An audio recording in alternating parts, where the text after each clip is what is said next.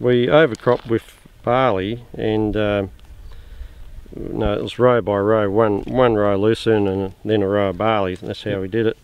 The total cost of establishing a hectare of Lucerne with a barley cover crop was $266 a hectare, which sounds frightening. That's a frightening figure, and farmers hate hearing numbers like that. But what I was able to show was, out of that cost, $140 a hectare of that was the establishment of the Lucerne, and which I included the lime sand in that cost. And at the end of the day, I was able to establish a net cost of the Lucerne of $50 a hectare. So what that told me is, by spending an extra $126 a hectare over and above the Lucerne establishment cost, I was able to bring in a return of $215 a hectare due to the barley sales, bringing back the net cost of Lucerne establishment to $51 a hectare.